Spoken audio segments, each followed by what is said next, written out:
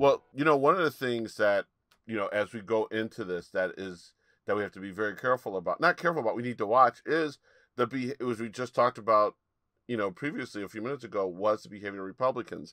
And just this week, on March 16th, or this past week, Josh Hawley tweeted the following, and it's still up there.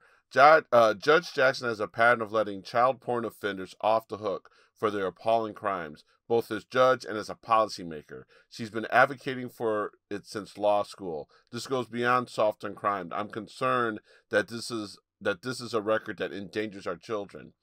People are saying that that's an outright lie, that this is just something that he totally made up, and this shows you the type of crap they're going to throw at her. And it's something that everybody's got to be prepared to deal with and prepared to push back on. But as I said, as you just said with the Midas touch, it's also going to be something where we might get a lot of ads. We might very well get a lot of ads. Yeah, John, you know about this process more than I do. I will say this. Someone that famously Trump has never gone after, the one person he's famously never gone after is Michelle Obama.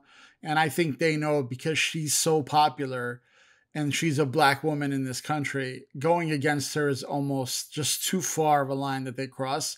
And then I noticed that they take shots at Stacey Abrams, but not so much.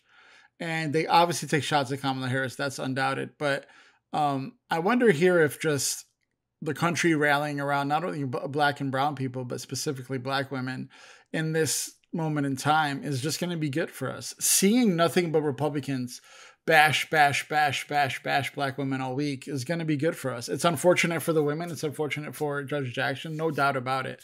I'm just saying they know it's coming, and they've been used to it, unfortunately, and we could use it to continue to paint the Republicans as they are. We're not spinning anything. This isn't spin. We're not exaggerating anything. We're just saying, look at what they're saying. Look at what they're doing.